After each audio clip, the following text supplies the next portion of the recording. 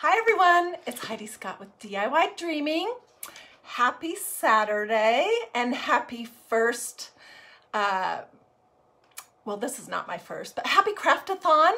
Thank you so much to Melanie for inviting me for the third time to be part of the Craftathon, and I have some exciting stuff to show you today. I'm super excited.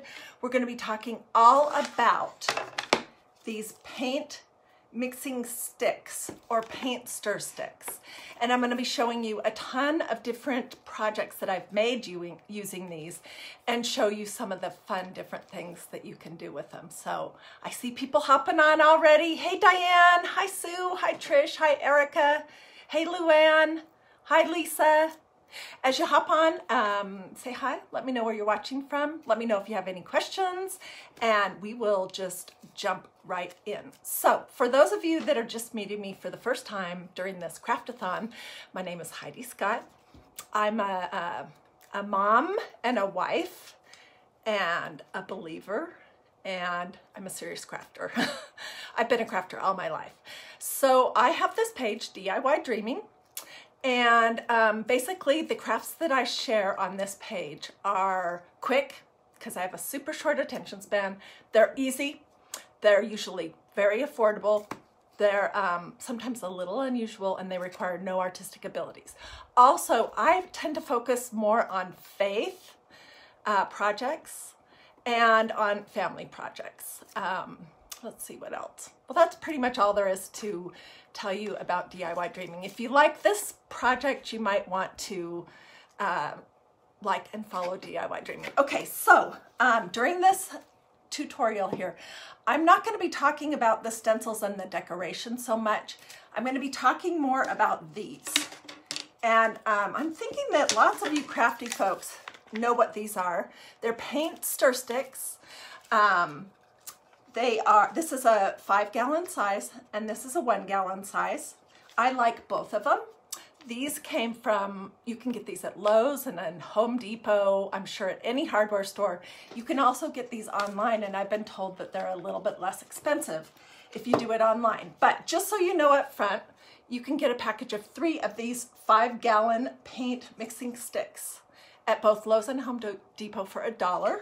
And then you can get a package of 10 of these 1-gallon sticks, both places, and I'm sure pretty much anywhere else, for $1. So they all have this little ruler on them, which I think sometimes is fun to have that showing on your project and sometimes not. So let's just get started. I'll show you, let me see if I can find myself here so I know what my time is. Okay, I'm gonna show you some projects that I've made, and I'm gonna tell you what I did. Okay, this is the first one I want to show you, and I just made this, I guess, this week or possibly last week. It's made with 1, 2, 3, 4, 5, 6, 7, 8, 9, 10, 11, 12, 15 of the smaller paint stir sticks. And basically what you do to create one of these is you're going to start in the back, and you're going to have your braces, okay? And I have 2. On a bigger project, I might have 3.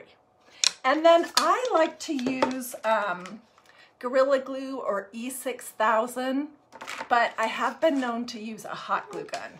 And that's what I'm going to use at the end of this, because I'm going to actually do a demo of how to put one of these together. Okay, this one has been stained, and basically all I did was I took my favorite stain, which is called Hazel Mahogany Gel Stain, love it, put it on a rag, and I just rubbed it on the sticks, front, back, sides, top, everywhere. And then I wiped it off with another rag. And you can see the difference, how they start out and how they end up. On this sign, I did all of them in the same direction, but sometimes it's fun to flip them, okay? And my goal with this project here today is not that you're gonna copy these exactly, but like all the other crafts that I do at DiyDreaming, I hope that you'll get some ideas and know what the pitfalls can be and know how you can fix those up front, so that you can then go and take this idea and make it completely your own, your colors, your style for your house, or maybe as gifts. So So one option is to stain, and then I just tied this little piece of twine around it 3 times, and I put some little wood beads on it. Super easy. Okay, next project. Whoops. Okay, this is another one I made this week, and it's a little different. Can you guys see okay?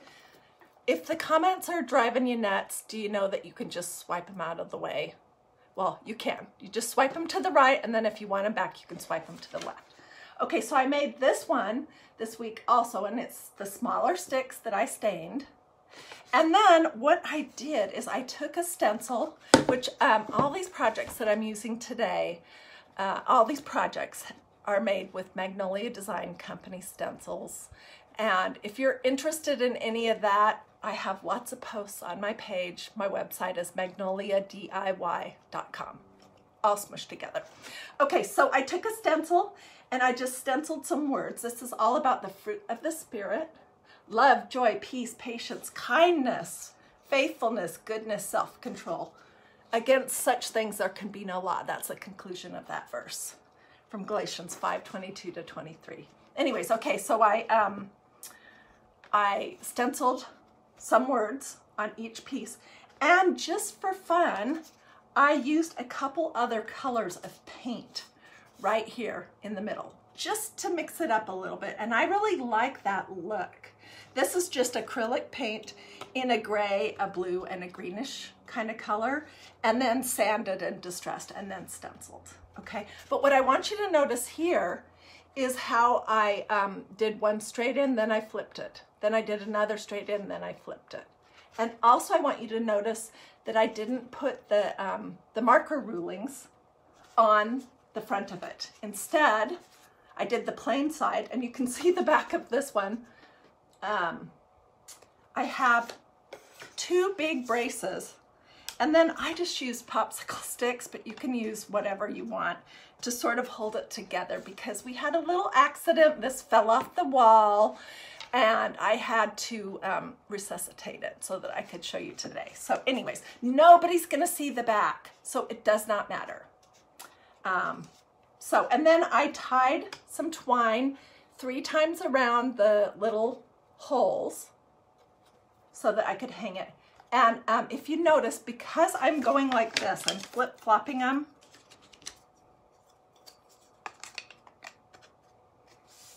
Okay, because I'm going like this, you can see that you're gonna have a space right here and right here where you can hang something. Can you see that?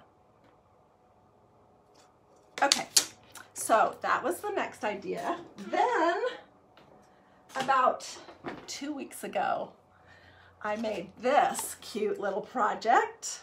Isn't it cute? Okay, and what I did for this one is I used the side that doesn't have any markings on it. So you can see the ruler marks are on the back. All right, and I used 2 braces going this way. And did I alternate? Yes, I alternated from one end to the next, so you can see that. And I, just using white craft paint, I just roughly covered each one of the paint sticks after it was all glued together. And then using some craft paint in blue and green, I just did a dry brush technique.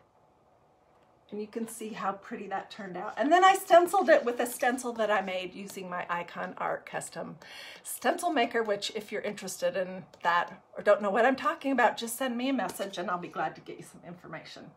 So this says welcome. And this is what the back of it looks like. Each one of these signs is like under $2. They're so super affordable. And they come together so quickly. And I just think that they have a lot of charm to them. Okay, so that was another one. And then here's the same idea. That same week, I made this big one. Let me switch back. And I did the exact same technique for, these are the longer paint stir sticks. So I used 3 braces. You can see that. And I put the inch markers or whatever on the back so that the front was plain. And you can see that I alternated straight, curvy, okay? So then I did the same thing, white craft paint with just a dry brush technique of blue and green to make it look beachy. And then I picked up this cute little whale at Target. It was a wood cutting board. So I painted it with some navy blue craft paint, put a stencil on it that I made with my Icon Art custom stencil maker that says, "Mightier than the waves of the sea is his love for you." Psalm 35:4. That turned out pretty cute. Okay, I better speed it up. I have one more sign to show you, and then I'm going to actually show you how to put one together. And let's see, I'm doing good for time. So let's see if I have. Okay. Sherry says she loves this. Janet says, great beachy background. You know that, Janet, that is so easy to create, seriously. And I didn't cover all of the sticks completely with the white. I just wanted it to look like it had been on the beach and the sea breeze had been blowing by it for years. So, seashells would look so pretty on those signs. Great idea. Yes, you can find the signs at Home Depot or Lowe's or Ace. You can order them online for like 200 of them for $19.97 from Walmart, which is the exact same price if you would buy them at Lowe's or Home Depot for the smaller ones. They're 10 for $1. And the bigger ones are 3 for $1. Anyways, hey Peg Shipley, how are you doing? I was not easy to find. Well, darn, I'm so sorry. Now that you found me, why don't you click like and follow up here, and then it'll never be a problem. Okay, so then this was another sign that I made that is just representative of the American flag. And all I did here was I put my, I put it together. Okay, so I put all the little markings, the ruler markings on the back. And again, I alternated curvy, straight, curvy, straight. I like that look the best. Okay, and then after I had it together, then I painted navy blue craft paint right here, and I alternated red and white for the rest of it. And then I just took a little bit of my favorite stain, which is that hazel mahogany gel stain, on a paper towel, really diluted, and I just kind of did a whitewash over it to give it this more aged look. Can you tell? Love this. I'm going to put it outside as we get closer to 4th of July. I haven't put a hanger on it yet, but anyways, this was a really fun, super easy project to do. Okay, so for the project that we're going to do here today, it's going to be a big one also, and I have a different idea to show you. And well, I would normally use either the E6000 glue or this Gorilla Glue or something like that, just so that I can do this quickly and have you be able to see it. I'm going to use hot glue, but I want to let you know that hot glue doesn't hold super well in the humidity and weather. So if you're planning to put this project outside, I would definitely use one of these strong glues. Okay, so here's the start of my project. Let's see, how can I get it so you can see the whole thing? And I have 2 braces going on it. And you can see that I stained all of these paint stir sticks. All right. And I have to remember what is going to be up and down. Let me move these out of the way. And let me put my camera down even just a little bit more. Okay. So before I came live, I did a stencil on it that says welcome. It's one of the Magnolia Design Company stencils that you can find at magnoliadiy.com if you're interested. So it said welcome. And the idea I want to show you here is to put all of your sticks straight, so they're all going the same direction, but to space them out a little bit. Okay, so how I achieved this, let me find the top.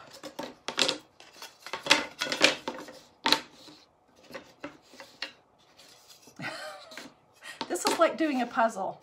Hang on just a second.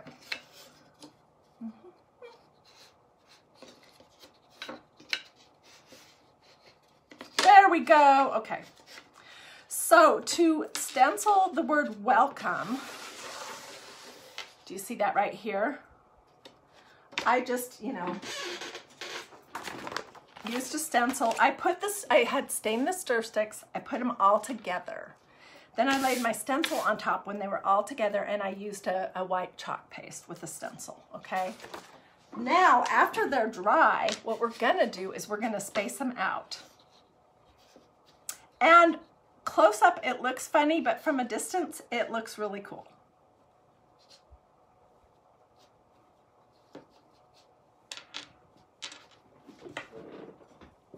Let's get them straight. Okay, so just so that you can see how this comes together, I'm gonna use hot glue, but normally I would not. Normally I would use the real glue. I wanna be able to lift this up and show you. So if you like this project, you should definitely follow my page, which is DiyDreaming, all smushed together. My craft projects, in case you're coming on late, they're always quick, super affordable, require absolutely no artistic abilities. I like to do things that are a little unusual, like making signs out of paint stir sticks. And I mean, I've done some really unusual things. Yesterday, we made some projects out of vintage sheet music, which was really fun. And things that don't require any artistic ability. And then I focus mostly on faith and family projects. So if any of that appeals to you, you should definitely follow my page. And again, I'm almost finished here. Melanie, I'm so thankful that you invited me again for my third time to be part of this wonderful tradition. I love it. I can't wait to spend the rest of my day watching the other presenters because, oh my goodness, you get so many great ideas. Okay, we're almost there. And if you decide to do some paint stir stick signs or art projects, I would love to see what you come up with. Okay, so here we go. Let me skip back. Welcome. Isn't that cool? So it's different from all the other projects in that I spaced out the slats.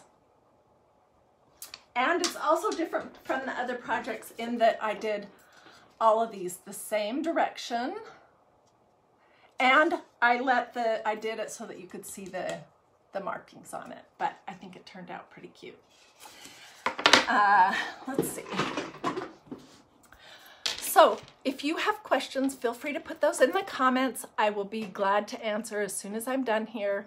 I hope you liked this craft, and I hope that it gave you the sense that you could do this totally. You don't have to have any super crafting powers to be able to complete any of the projects that I like to do here at DiyDreaming.